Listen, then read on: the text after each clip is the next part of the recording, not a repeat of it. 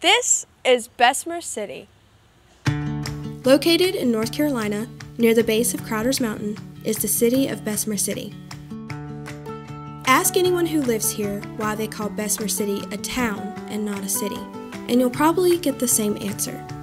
The small town friendliness, you know everybody, just the old hometown, Mayberry RFD kind of sense and feel.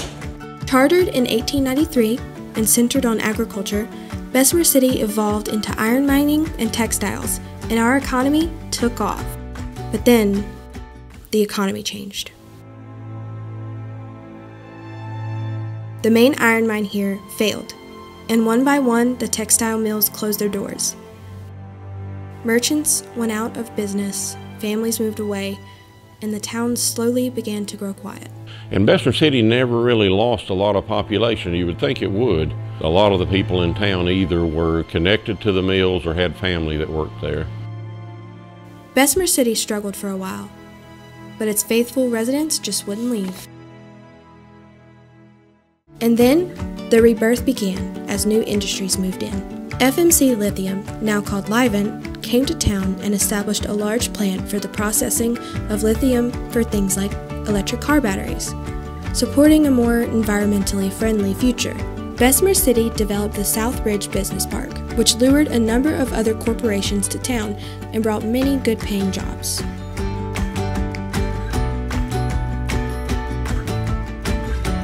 We're getting back on our feet again, working hard to revitalize our community. We've got a new city hall, a new downtown park, and we've made improvements all over town.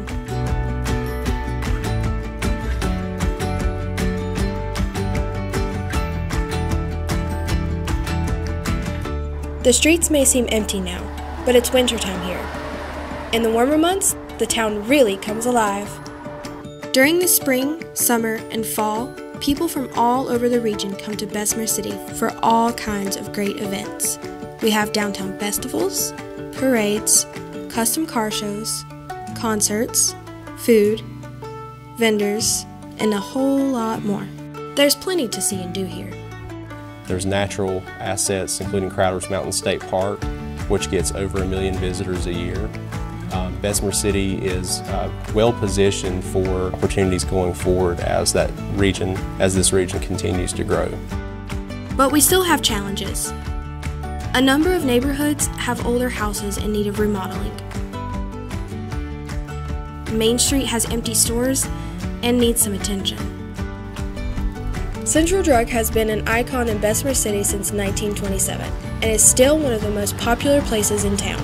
But right next door sits the historic Rex Theater.